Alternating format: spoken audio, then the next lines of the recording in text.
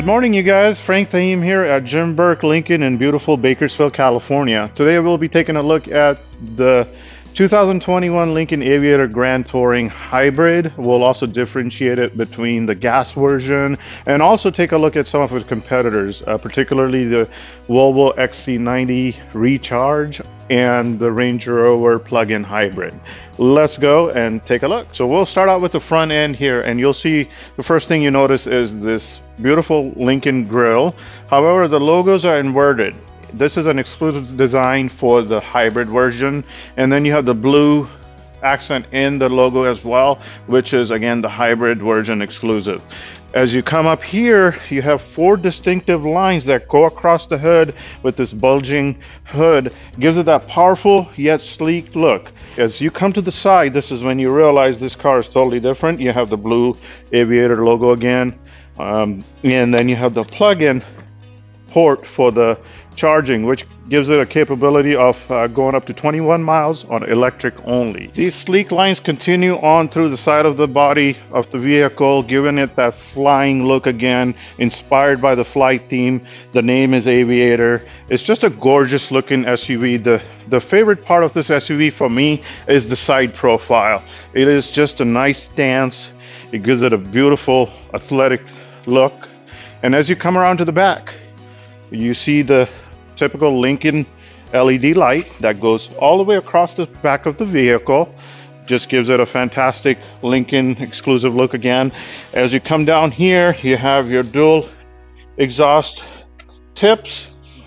And I just wanted to show you with the third row seat up, you still have plenty of room here. This cover can come up. You can put your stuff down here so it'll be away from the prying eyes. Also, you can take this out. Now it gives you a deeper well for your suitcases and so forth, and just gives you extra storage capacity.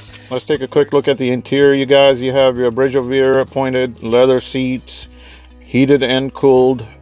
Also available are 32-way multi-contour massaging seats, which I highly recommend. Fantastic seats. As you come to the side here to the front, you have your dash, which has the horizontal lines along with the nice touchscreen here with high definition cameras, Android Auto, Apple CarPlay, all standard. As you come up here, you have your gauges, and it's a fully customizable LED display.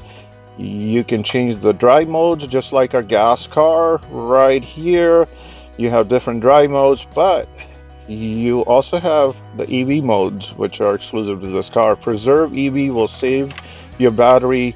It will fully charge it, but save it to be used later. And then you have your Pure EV, which will let you drive that 27-mile range that it shows on my gauge cluster right away. Let's go over the powertrain in this bad boy. So our gas version has a 3.0 liter V6, which produces 400 horsepower and 415 pound-feet of torque. This baby takes it to another level, guys.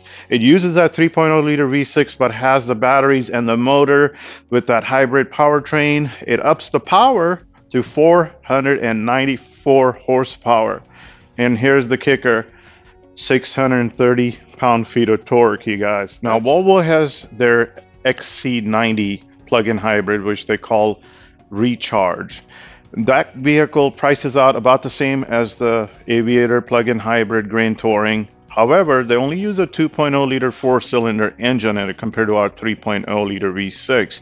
So their power rating is 400 horsepower and 472 torque compared to ours, which is 494 and 630 torque. So big difference in power, same price.